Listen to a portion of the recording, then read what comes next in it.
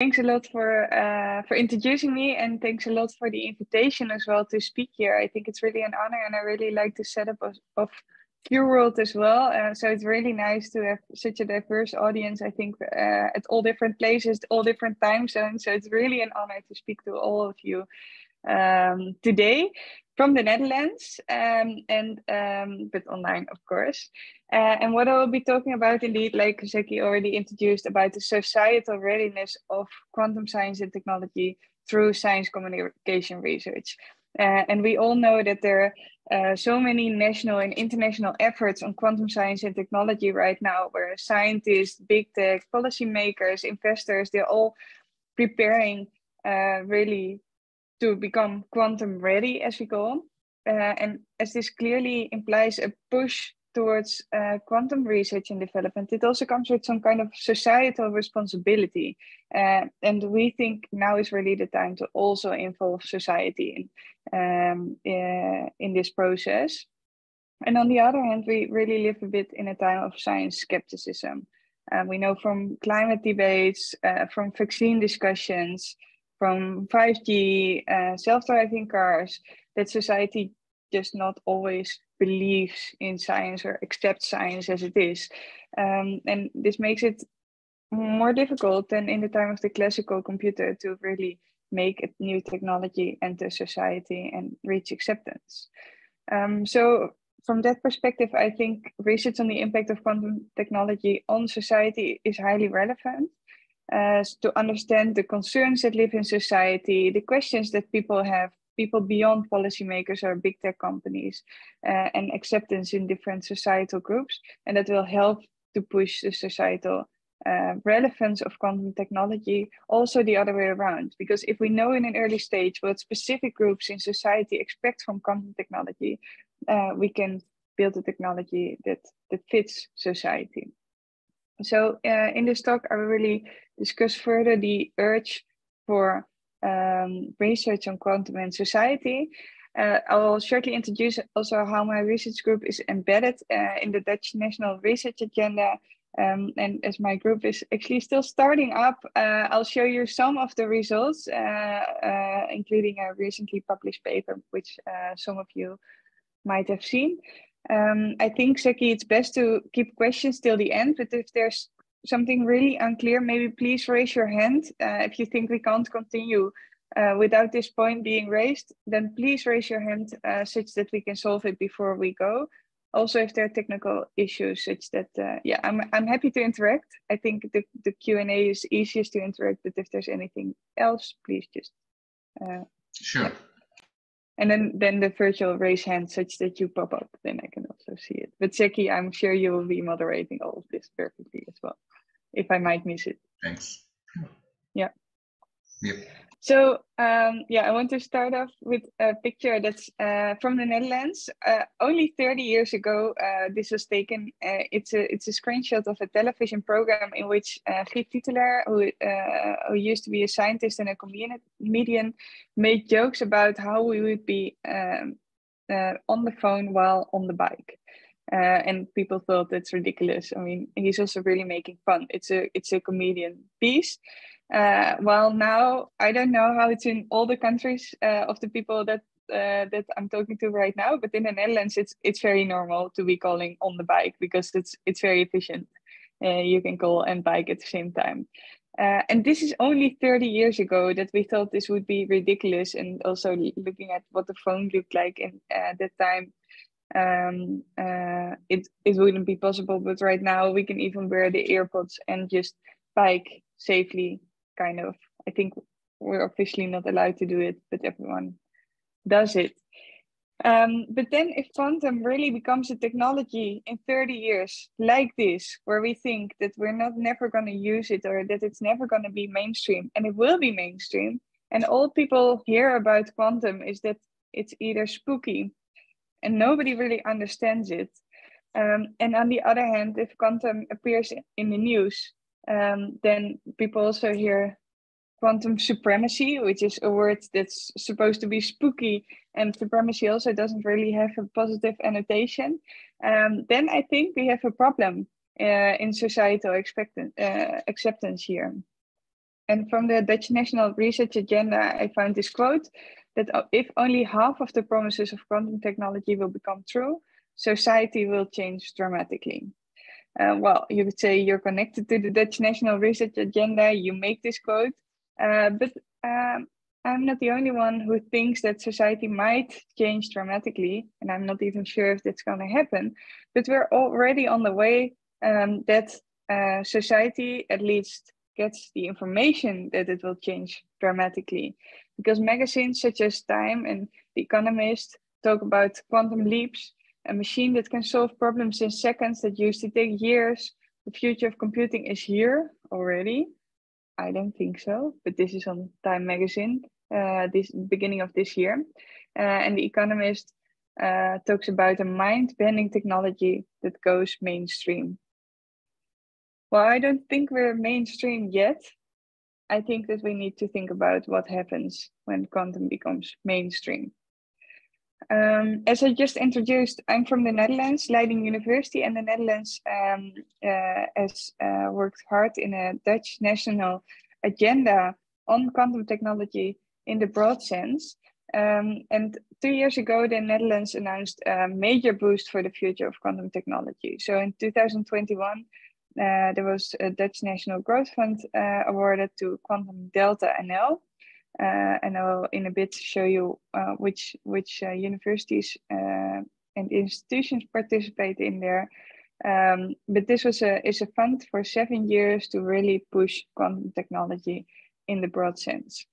And to give you a bit of an idea of what the broad sense is, this is the image that Quantum Delta NL uses to show what they work on. So as you can see, do you see my mouse actually? Yes, we if can I move see it. Okay. Yeah. So maybe that will be nice.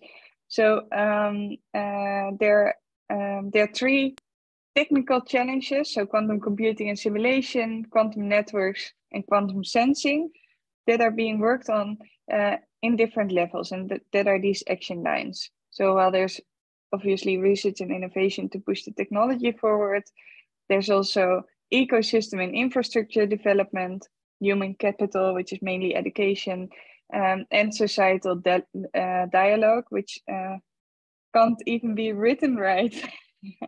So there's a typo in here, which focuses on the ethical, legal, and societal aspects.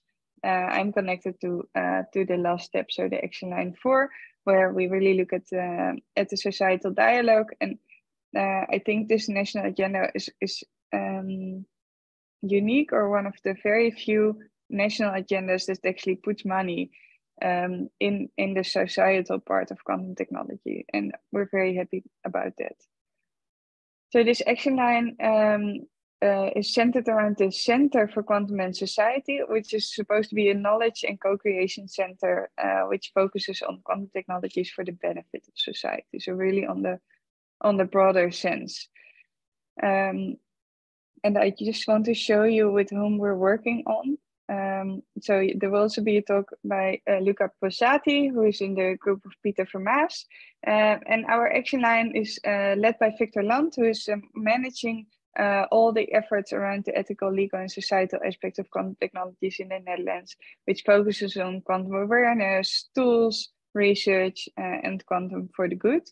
On this side, we have the people that are more on the practical side of the ethical, legal, and societal implications. So Deborah Nas, for example, is really the lead of the Center for Quantum and Society. Ulrich Mans is on the policy and relations side. And then Vania is about communications, and Daniel is from a platform which also focuses on how to put technology in society. And then on the other side, we have the people that really focus on the research. So I focus mostly on science communication in Leiden. Peter Vermaas focuses on the ethical implications in Delft, and Joris van Hoboken focuses on the legal implications in Amsterdam. So back to Leiden. This is the map of the Netherlands. I don't know how many of you have been in the Netherlands. And I don't know how many of you actually know that Delta stands for Delft, Amsterdam, Leiden, Twente, and Eindhoven. So Quantum Delta is an effort between mostly 5 cities. Leiden is here on the site, and this is the building that I'm working in at Leiden University. You're all very welcome to visit one day, but at least from here, from this building right now, I'm talking to you. And the focus of my research group is really on the entanglement between quantum and society. So we really want quantum and society to interact, to exchange, and to kind of become one, as entangled particles are in our quantum world. And to do so, we're really exploring this boundary between quantum and society from a science communication perspective. And as this is quite new direction of research, we're doing it from with all different types of research. So we look at how quantum is currently popularized and communicated to different groups in society, what the expectations and attitudes towards quantum are in society, how, for example, metaphors are accepted both by experts as well as by lay people. We want to look at outreach that is existent or is developed empirically and what the impact is. And with that, we really want to explore the science communication of quantum technology in the broad sense. In this talk, I will mainly talk about how quantum technology is currently popularized and a little bit about the expectations and attitudes towards quantum, because that's what we've been focusing on in the past 2 years. So let's first go into the popularization of quantum science and technology. And for that, we've really looked into what are good popularization channels in which people talk about quantum and which we can analyze. And my PhD student, Aletta Mijnsma, looked into how quantum science and technology is popularized in TEDx talks. And TEDx talks are an interesting platform because they're open, it's online, it's accessible, and you can also access the transcripts of these talks. And they're given by people who want to popularize a topic in technology. In this case, we've looked into how quantum science and technology is popularized. And to find out what to research when looking at the popularization of TEDx talks, Aletta has first looked into which potential issues might possibly be there in the popularization of quantum science and technology. And there are 3 main issues that might occur. So the first is proposed by Peter Vermaas, which is that quantum might be called spooky or enigmatic, a bit far away from our imagination, and that might create a distance to society. So it might not be good to talk about quantum from a spooky or enigmatic frame. Another issue that was proposed by Grimbaum is that the underlying quantum theory might not be explained, and that if it's not explained, there's not enough connection because people just feel like, okay, it's talking over their heads, or it's not really something you need to think further about. So that's another proposition. And the third one is that about the quantum is discussed in a narrow way if we're talking about society, so really about economic benefits or a race in quantum, and not really about the benefits for society as a whole. So this is the starting point of the research on how quantum is popularized. And then Aletta has done content analysis, in which she first really searched for all the videos which had quantum, which appeared when looking for quantum in the TEDx channel on YouTube. This gave over 4,000 YouTube videos. Then again, checking if quantum was actually occurred in the transcript, then only 1,000 talks popped up. Then checking if the transcript was readable. So there were some that were automatically transcribed, actually a lot, and some were manually transcribed. And I learned from Aletta, who did the data analysis, that when it's automatically transcribed, there's no punctuation, so that took some time.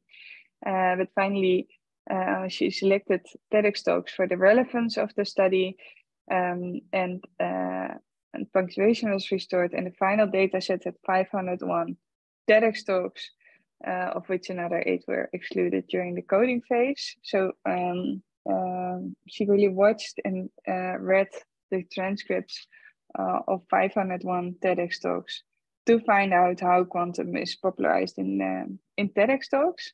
And I'll shortly discuss the results. So first about the data. So TEDx is a platform with talks that can occur all over the world.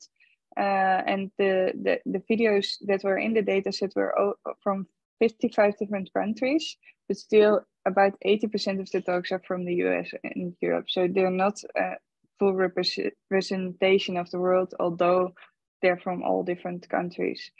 Yeah, it's still good. And 73% of these talks, so 15%, included a mystical viewpoint, so more a holistic view on quantum technology rather than talking about the technology itself, which made that most of the coding could not be done because it's not about technology really, but maybe about how the brains interact through quantum. And we did not include that in most of the questions of the coding. So what's interesting is that actually there were 3 different types of speakers indicated: experts, non-experts, and people for whom it was difficult to find out why they gave the talk, if they were an expert or a non-expert. Quantum experts could be researchers such as, for example, Stephanie Rayner, who's a theoretical quantum physicist and computer scientist, but non-experts could be the whole range, including, for example, this Babar Afzal, who is a shepherd, and then there were also people for whom we don't know. And interestingly, only 38% of the speakers were actually experts on quantum science and technology. So most of the speakers were non-experts or unknowns, and we also looked at the differences between the experts and the non-experts in this research. So now you might remember these 3 issues on popularizing quantum science and technology. And the first issue, whether quantum has been framed as spooky or enigmatic, occurred only in 23% of the talks. So for example, everything quantum is spooky and weird. Then we also thought it might be because Einstein called quantum spooky, but this quote only was in 18 of the 115 talks that mentioned quantum as being spooky. So 11 experts used that, and then also non-experts. But experts did frame statistically more often than non-experts quantum as being spooky or enigmatic, something that's difficult to understand. But not maybe as much as you would expect it to be. So only a quarter of the talk. Then the other issue that underlying quantum technology, the theory would not be explained. Actually, in over half of the talks, quantum concepts are explained. And we looked at the explanation of superposition, entanglement, and contextuality. So whether that's more like the measurement, if a measurement was done, and what's the effect on the quantum state. Most of the talks explained superposition. And as you see here, it was most of the 45% of the talks that include a quantum 2.0 indicator, which means that it's about quantum technology rather than about first applications of quantum or quantum theory. 25% of the talks that include such an indicator explain the concepts of entanglement, and 24% again explain contextuality. And interestingly, experts almost always explain underlying quantum theory concepts. So 70% of the experts explain underlying concepts rather than non-experts, only 28%. And the last potential issue was if if the talks are mostly focusing on the narrow public good frame, so about economic benefits rather than for society as a whole. And this we really see. So the social progress frame, so how to make the world a better place with quantum mechanics, as one of the speakers said, occurred in only 7% of the talks. Also, only 5% of the talks actually talked about a race towards building a new quantum technology. So this is really about winning the race. But then, well, 34% of the talks talked about benefits of applications in quantum technology. So how quantum is going to solve problems that are impossible with classical computer. Only 5% of the talks actually explicitly warn for a risk. So it's somewhat worrisome, for example. And finally, a fourth issue that might be there, which I didn't discuss, is that there might be a focus on quantum computing. This was also mentioned by Tara Robertson. So while there are three directions of quantum technology, at least that the Netherlands is focusing on: computing, communication, and sensing and metrology. There might be a focus on computing, and in the talks this was clearly the case. So a quarter of the talks talked about quantum computing and simulation, while only 6% talked about communication and only 2% talked about sensing and metrology. And that happens both with experts and non-experts. So they both focus on quantum computing and simulation.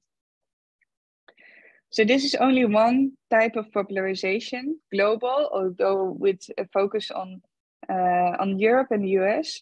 But we thought it would be interesting to see if there's another type of popularization in which we could test these frames as well.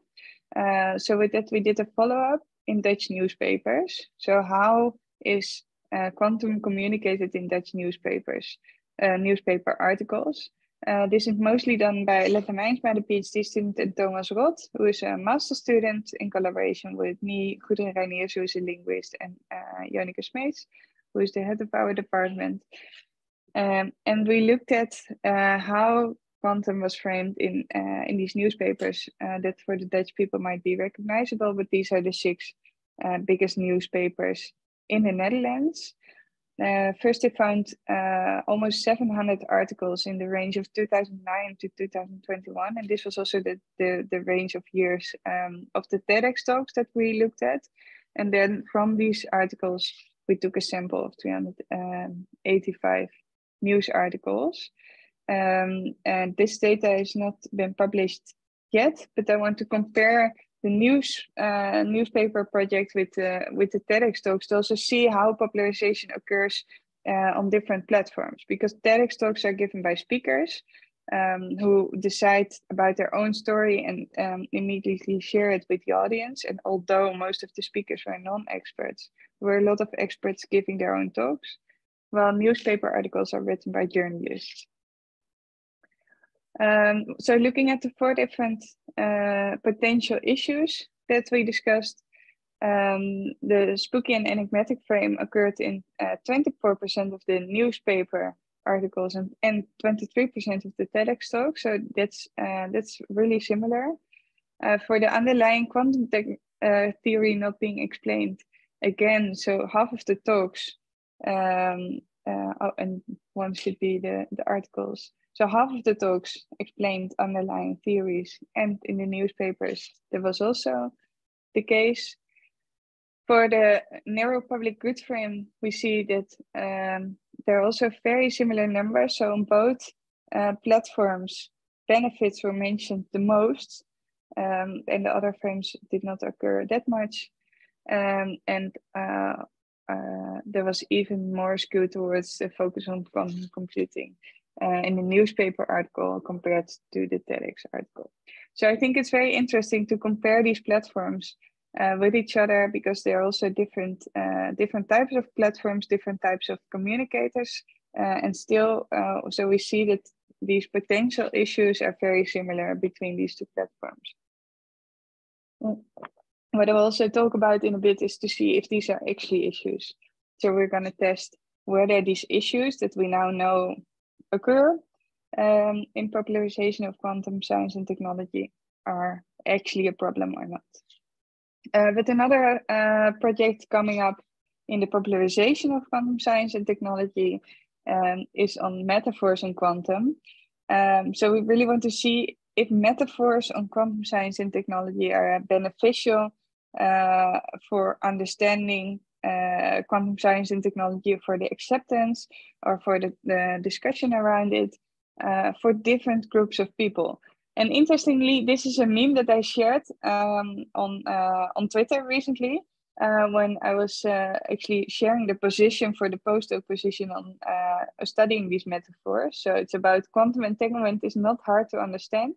Socks come in pairs. If you put a sock on your left foot, the other sock of the pair immediately becomes the right sock, no matter where it is located in the universe. And then the applicants that showed up for this position said that it really helped in their understanding. And we were looking for linguists specifically, so people without a quantum background. But there was a lot of discussion on Twitter about it. So people said, well, what if someone else puts it on the left foot too? But this is not at all how quantum technology works. Some people really like it. It's very interesting. Well, the whole point is that it's not like a pair of socks. So it's really about how people perceive such metaphors and whether it's right or wrong to explain quantum science and technology in terms of a metaphor very much depends on the audience. And I think it will be very interesting to look into that. So the postdoc working on that will be starting September. We hired the person. So hopefully this will be coming up. Stay tuned. Then in the remaining time of this talk, I will talk a bit about the attitudes toward quantum science and technology, because we now looked at how quantum science and technology is communicated to society, but how does society and different groups in society actually feel about quantum science and technology. This is a bit harder to study. We did a pilot in a neighborhood in Leiden when we had access to this neighborhood through a festival on quantum technology. And we asked the people before entering this festival in their neighborhood, so it was really like a low barrier to join, how they feel about quantum technology. Do they think it will influence their life, and how much do they think they can influence it? And I think this data shows very well that while people strongly agree and think that quantum technology will influence their lives, they do not really feel they can influence it themselves. So these are the red bars.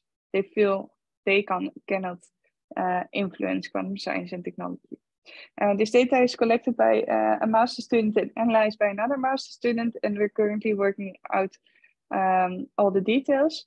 But I think this already showed that there's a very much of a difference how much people expect that this new technology will influence their lives, as we call it a disruptive technology. We talk about quantum supremacy, but it doesn't really feel like it's close to them.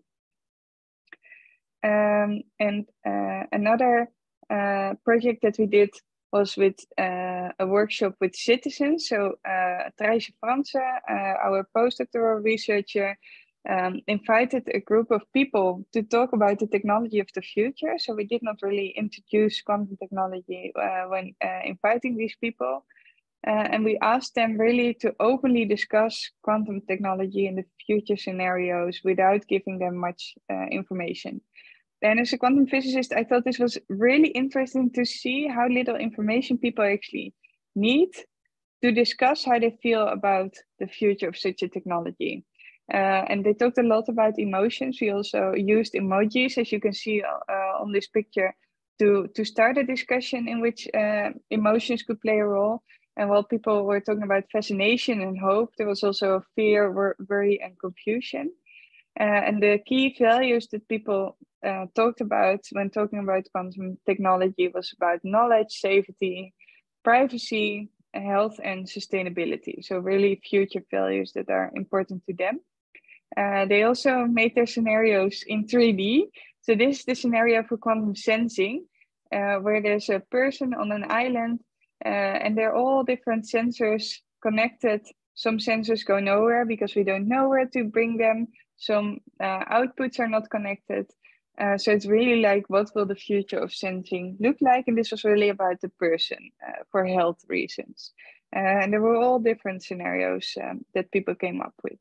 And I think this also shows the multidisciplinarity of this research field between quantum and society. So this was really from a philosophical point of view, looking at what the future of quantum technology will look like according to society. So very much of a qualitative study, while the TEDx and the newspaper article is really a quantitative study. Soon we'll be testing, based on the frames that we found in the TEDx and newspaper article, how these issues actually, what the effect is on the engagement of people dependent on these frames. So we give different texts with different frames to a sample of the Dutch population, and with a questionnaire that's also validated, we'll check if there's a difference in feeling engaged with quantum technology dependent on the frame that people get. So this is a next step in measuring engagement. So finally, I want to discuss a few things that our research group here in Leiden also does, which is not directly research, but I think still interesting for the people who are here. So some of the noteworthy activities that we do. So one of the things that I really enjoyed a lot was interacting with quite a random group of people. So usually when we organize a festival, a science festival, or a themed activity on quantum or physics in the broad sense, it's usually at the university or at the science museum. So people face a bit of a barrier to go there. But last year, the Netherlands, Leiden as a city was City of Science. And that meant that every single day there was a different theme living in the city, and the neighborhoods could adopt these themes. And one of the themes on the 14th of April, so World Quantum Day, was quantum, and it was adopted by a neighborhood in Leiden. And the day was also organized by a group of volunteers from the neighborhood, and we helped them organize it. So we really went to the neighborhood and had a festival in which we had some talks about quantum. So here you also see Aletta Mijnva talk about quantum.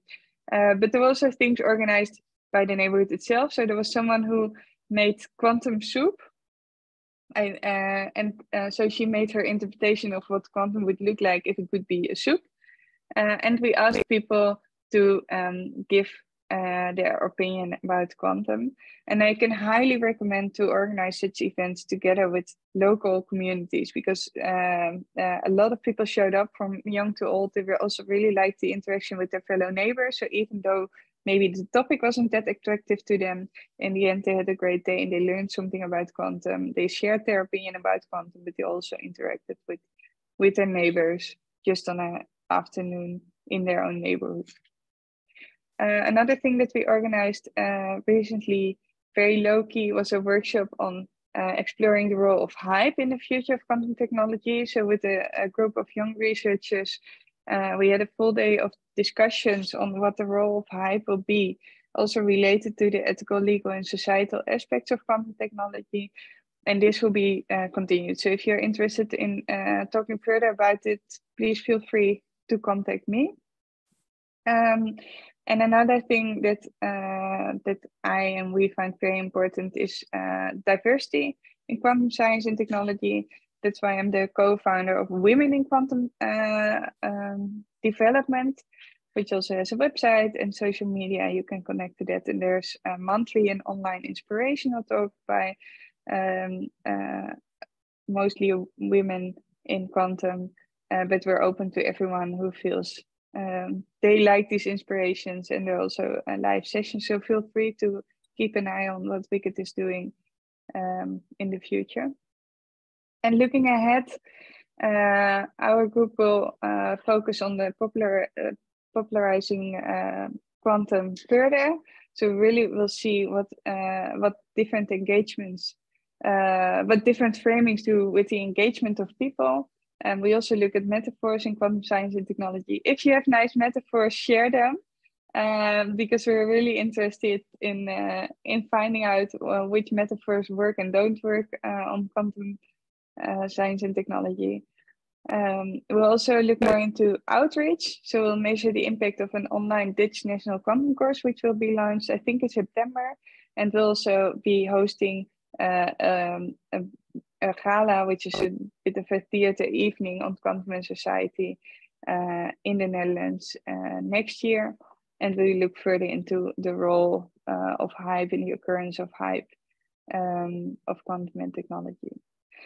So finally, I want to thank all the people that I've been working with in the past years. So I have a team of people who are working on all these themes, and we're really kicking off now. So hopefully in the future, you'll hear much more from us. And we also have great collaborators with whom it was impossible to do such interdisciplinary research as a physicist. I want to thank you all for your time to listen, and I'm really looking forward to hear your questions. Thanks. Thanks. It was a great talk, and what you have been doing is, I think, actually very impressive. So let's move to the questions. I think we already have one in the chat. So the question is, popularizing quantum to public comes at the price of oversimplifying some things, maybe even saying completely wrong things. How much is beneficial and acceptable? So what about the trade-off between simplification and reaching out to public? Yeah, thanks a lot for this question. So this is also really about what your goal is. So we often talk about the deficit model in science communication research, which is the idea that the public is like an empty vessel. Well, science is a full vessel, and there's a deficit between these vessels. So we need to fill the vessel of society to make a dialogue possible, or to even help society grow further, because they just have a knowledge gap. But on the other hand, what do people actually need to know about quantum technology in the future? It's an open question, I think. We don't know what people need to know to use this technology, to accept this technology, and also to be able to specify their needs of this future technology. So popularizing quantum can be broad, and it's also the question, what do you want to achieve with it? Do you want people to know more, or do you want people to have a say? And do you want people to use it? Because what is embedded in a smartphone and how this technology works in detail, I think we all don't know in detail as much as the people who develop a smartphone, for example. But also it's not that important. Even for developers of apps, they don't need to know all the details of what the hardware of the phone does. And I think it's important to realize that. So it's not about filling society with more knowledge that's all correct and all right, and people need to be able to do all the calculations, but to have an equal say in what the future will look like. Does that answer your question? Let's see whether Omar agrees or not. Can I ask a question? Yeah, of course, Luca. Please go ahead. So thank you so much for this talk. I had a very, how to say, a question that is not directly linked to popularizing and dissemination. It's more linked to teaching quantum technologies. Well, how can we make researchers and students understand the importance of considering ethical and societal issues in the study and research about quantum technologies? And what do you think about this problem? How can we teach quantum technologies? So, just again, is your question, how can we teach quantum technologies, or how can we teach the question, the ethical and societal issues about quantum technologies. Yeah, thanks a lot for this question. That's, I think it's also again about what your goal is. So it really depends on the group. I think everyone working on quantum science and technology should be aware of the ethical, legal, and societal aspects of quantum, but not everyone should become an expert in that. So I think partly it's awareness, and maybe even a guest lecture or a single project or group discussion would be enough for some groups, in my opinion. So this is not a research, not embedded in research in that sense, but I think that's my opinion. And I think to reach that, we should spread awareness about the ethical, legal, and societal aspects. So I am a quantum physicist by training. I did my PhD in quantum science and technology, which makes it kind of easy for me to access the community. Also right now I'm in the physics building, so I'm associated with the Physics Institute. I walk around, I teach students here. So for me, there's a low barrier to actually reach our physics students. And I think that's what we need to do a bit. And I'm aware that for me, it's rather easy, but we need to generate awareness. And for that, we need to talk to faculty, mostly faculty staff, about the importance, and to ask if we can give a guest lecture or propose a project.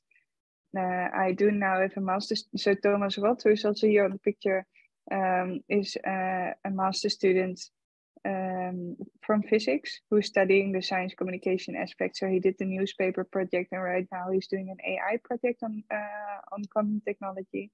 And I think that's also great to have students who actually major in physics or computer science, but do a project which has more a societal impact. But not all of them need to do it. Okay, thank you. Thank you so much. Thanks, Joe. Thanks, Luca, for the question. Maybe you missed this. Yesterday we had Karasi from Women in Quantum Development also gave a talk. It was very nice, and I'm going to connect this to the next questions. So this is from Rafael Vasquez. Hello, as a woman in quantum, what is your opinion on man in quantum? And in what cases do you prefer to work with a woman or a man in quantum? So is there a difference between, the general attitudes and the way that people interact? I know this is a very general question because, globally there's a very divergent field, but so it's, yeah. Yeah, thanks for asking the question. So on paper, I don't really care, because I think there's more difference between different women and different men than there is between men and women. We know that, but obviously there are differences between men and women, and I think from research it also shows that diverse teams are beneficial. So for me personally, I have really great experiences working with men as well as working with women. So actually my two biggest role models in academia are first my promoter, Ronald Hansson, who's a man. And he has shown really great leadership and role modeling during my PhD. And I think without him, I would have never been in academia and stayed in quantum science and technology. My other greatest role model is a woman, Jolika Smeets, who is also on the picture here, who is the department head of science, communication, and society. So it's more about the individuals rather than the gender, in my opinion. Thank you. And maybe this is the last question, but Omar asked, what is exactly meant by ethics in quantum? I'm seeing Luca nod. I think this is a question for Luca rather than for me. I don't know if I can pass it on. So I'm really studying the science, communication, and outreach on quantum technology, while Luca is more on the ethics side. Yeah, so maybe we can say that just save this question for Luca's talk, because he will be speaking in as the fifth speaker, or as the fifth talk for today.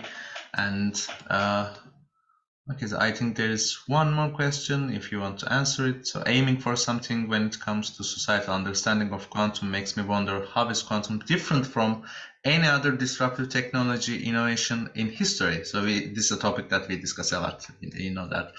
And most of us don't even know how things in our daily lives work. So my question is, what makes quantum special so that more people need to pay more attention to it than other technologies coming up? I think this is a very timely question in the phase that we are all facing with all this, ChatGPT, AI, synthetic biology, and these kind of, what makes quantum special, or is it special, or is it just one of the many developing technologies?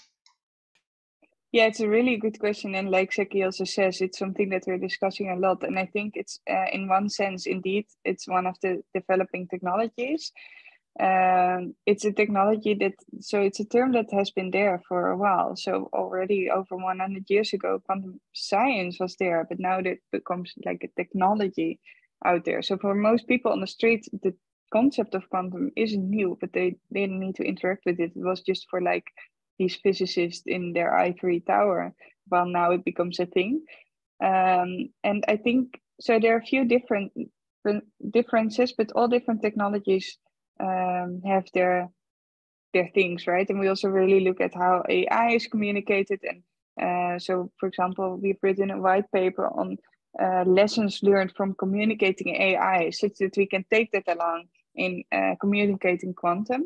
So it's not really that we're living on an island only studying how quantum is and should be communicated. But there's also not, so it's not like the landing on the moon, for example, that there will be a day at which quantum technology will be there, and there will be a day before and the day after quantum. So it's really more like something that that comes in more gradually. Also, we don't know a lot about the application, so there's still a lot of open ends, which makes it sometimes hard to have a discussion about it, because people really like to know what does it actually really entail. But research on science communication really shows that you should connect to possible future stakeholders in an early stage. So I don't think quantum is like unique, but I do think that it is important to be aware of the societal impact and to think about that. I hope that answers your question. Yeah, so let's see whether Luis wants to ask a follow-up question, or...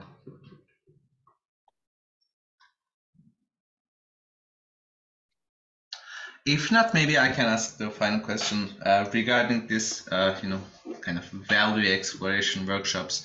Are you specifically focused on organizing them on site, or are you thinking about a way to expand it to organizing more